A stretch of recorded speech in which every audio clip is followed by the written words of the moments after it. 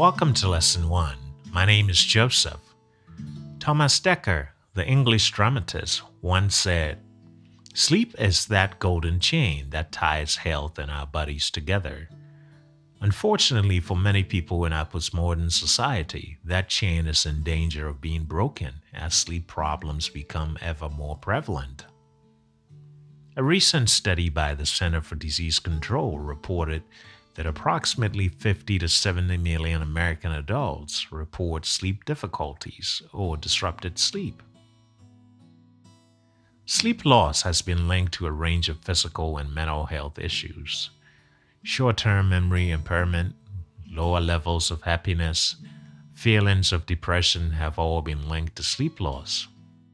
Work-related and driving accident rates are also thought to increase as a result of reduced cognitive speed and efficiency, which in turn is related to sleep loss.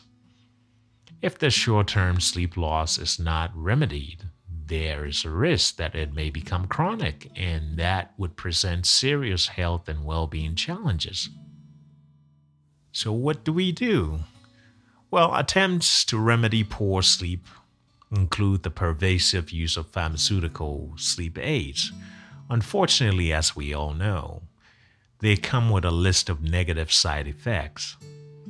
In the United States, a survey suggested a staggering 293% increase in the number of sleep-related prescriptions from 5.3 to 20.8 million prescriptions over a 10-year period. Pharmaceutical aids have been linked to negative side effects that increase with long-term use, including nausea, dizziness, dependency and withdrawal, amnesia, seizures, and even an increase in mortality. Given the prevalence, cost, and potentially harmful side effects of pharmaceutical sleep aids, it is clear that the search for low-cost, non-pharmaceutical alternatives aid has become a priority. Now, how can we use music as a sleep tool?